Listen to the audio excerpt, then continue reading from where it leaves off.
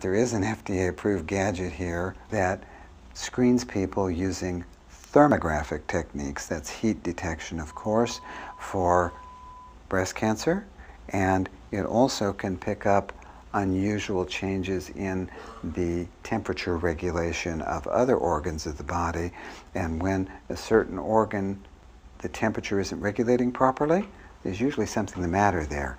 Now, the big advantage to this type of test is it allows us to spot malfunctioning organs way ahead of when it would actually show up in symptoms. The disadvantage is it doesn't tell us what's the matter with that organ. It just says there's something the matter with the pancreas. Look at that, the temperature fluctuations aren't right. They're not like what nature usually does.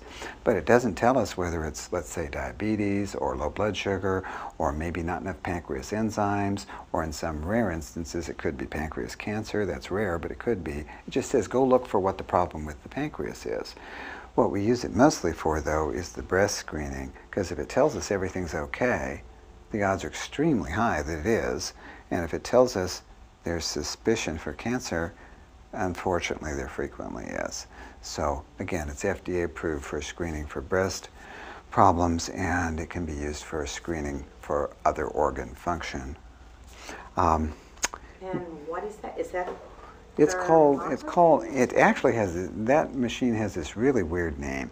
It's called Computerized Regulation Thermography. Thermogram just meaning temperature measurement, regulation meaning whether that temperature is under regulatory control of the body or not. And computerized because the whole thing's read by a computer. That's all. So it gets called CRT.